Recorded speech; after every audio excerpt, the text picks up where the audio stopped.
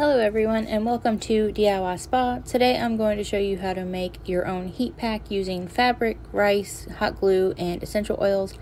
The essential oil is optional. Most people use lavender because it's soothing, but you can use whatever kind of scent you want. I'm going to be using cucumber melon for mine today. So let's get started. The first thing you want to do is cut your fabric into whatever size you want. This will depend on your personal preference and how much rice you want to put in there, how big you want your rice bag to be. I did mine roughly the size of a notebook.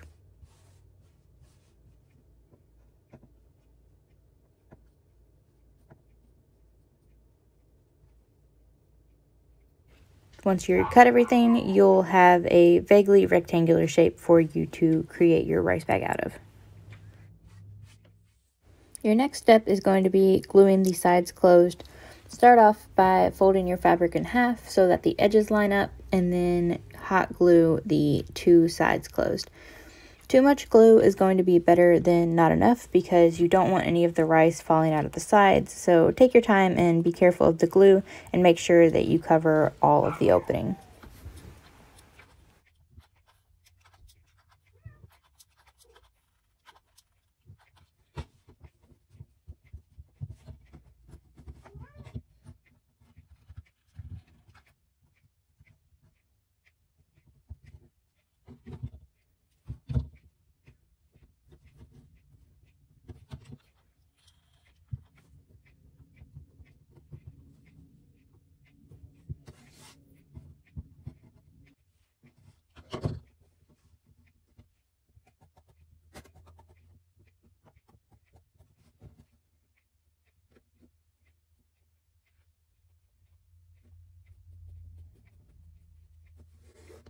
Once you're done gluing the sides, you'll have an opening at the top like this so that you can add in your rice.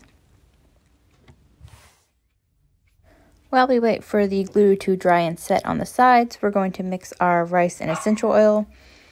You want to start with like 5 to 6 drops, and then you'll add more depending on your personal preference. You don't want it too strong because it's supposed to be soothing, and you don't want it to be overwhelming. While you're mixing in your essential oils, I recommend using a bigger container than what I have here because you won't make quite as big a mess as I did.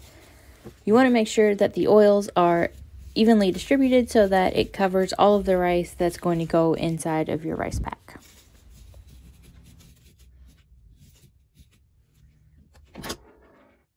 I switched the rice into a jar that I had on my desk so that it was easier to mix and to pour.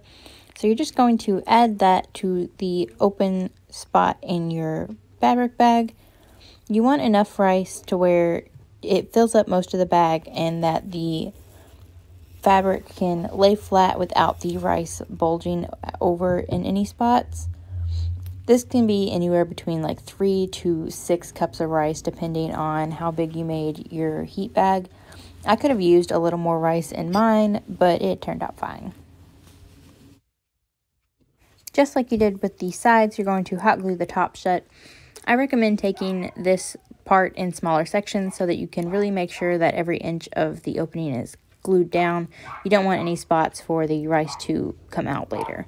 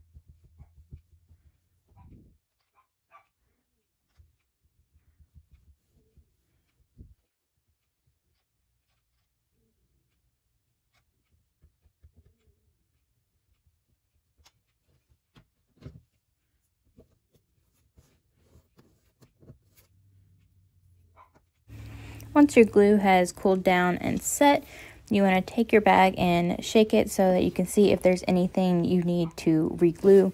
There's a couple spots on mine that need to be glued back down, so I will do that now.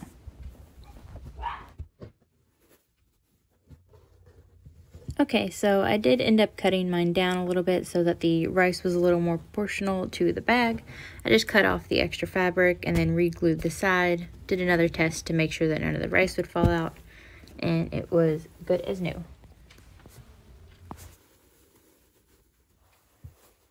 Now, your new rice bag can be used as a heating or a cooling pad. To use it for a ice pack, you just freeze it, and when you want to use it as a heating pad, you want to microwave it for 15-second intervals.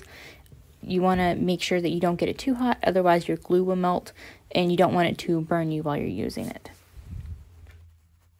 And that is your brand new rice bag. I hope you guys enjoyed today's video, and I will see you next time. Bye!